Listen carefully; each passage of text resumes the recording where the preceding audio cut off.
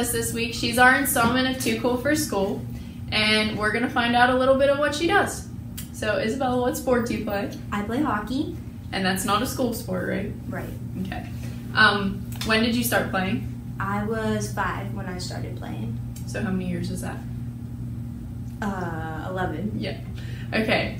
Wait, I'm not 16. It's 10. What team do you play for? I play for the Mid-State Mustangs, U19 girls, and the Mid-State Mustangs U16 boys. And then I play Altoona Trackers U19s girls, and then Altoona Trackers U16 boys. So, like, you're playing with boys and girls? Right. And my my girls team is just girls, and then my boys team is just boys besides me. Okay.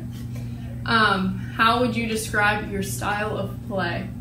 I'm a defenseman, and I don't skate the puck that much with my boys team because I'm more stay home, make sure that the puck doesn't get behind me and go into the net, other than the goaltender. And then with the girls team, I skate the puck up more because I have more speed than a lot of the girls, so I can get the puck into the zone, get some shots on net. Okay. And then our last question is, who's your biggest inspiration? My biggest inspiration is probably my dad. He played juniors, and he's my coach for every team that I play for, and he's always just been there to help me with my hockey. So, yeah. Thank you, Isabella.